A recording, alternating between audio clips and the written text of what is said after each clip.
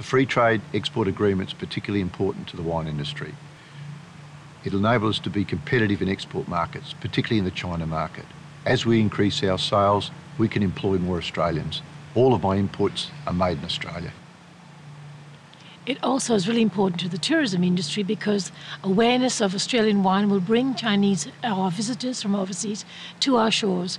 And so it's not only just about exporting products, but it's also bringing them to our country where they spend money when they're here, for accommodation, for restaurants, for transport, many different things. There's a ripple effect.